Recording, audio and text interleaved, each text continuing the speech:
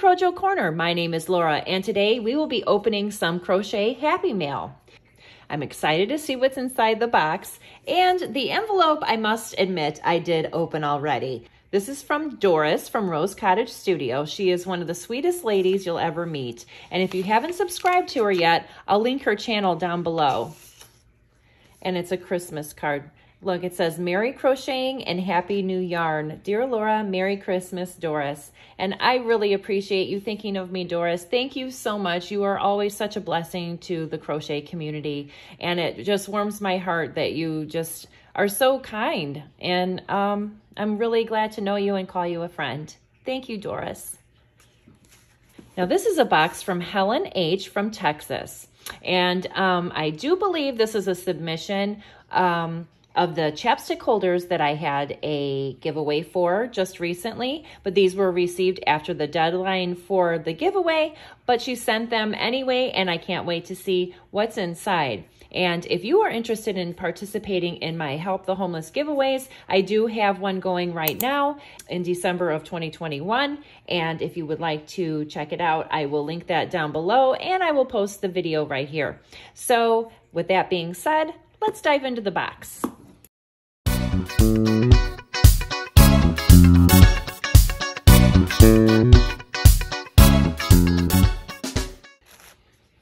Okay, there's a card in here. Let's check it out. The Lord bless you and keep you and be gracious to you. Laura, I made 8 lip balm holders. You are amazing. You have such a loving heart for others. Thanks for all you do. Love and hugs, Helen J. That is so sweet. Thank you so much, Helen. That's so kind of you. I really appreciate your kind words. I really appreciate you sending in these chapstick holders. Oh my goodness, these are so pretty.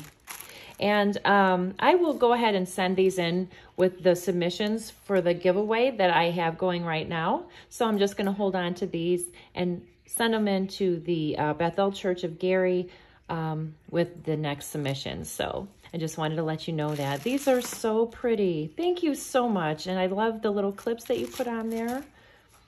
I really appreciate that, Helen.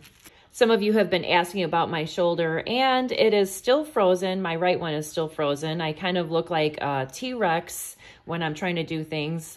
My daughter and my husband had to help me with the Christmas tree this year because I can't lift my one arm up all the way. So I've been going to physical therapy a couple of times a week, and I got a cortisone shot a couple of weeks ago in my shoulder. I think I can move my arm a little bit better.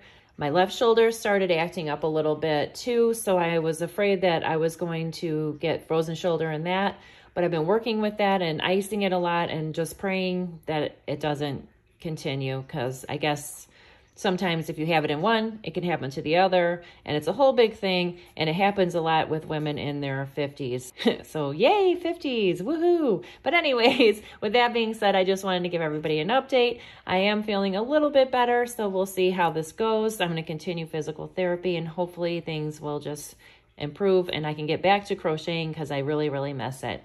So I hope everybody has a great day. Thank you so much for watching, and thank you, Helen, and thank you, Doris. I really appreciate you both for all you've done. Have a great day, everybody. Talk to you soon. Bye.